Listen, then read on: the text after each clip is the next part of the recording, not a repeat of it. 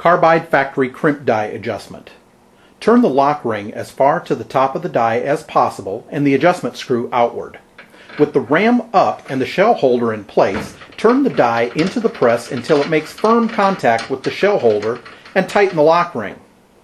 Place a cartridge with a seated bullet in the shell holder and raise the ram.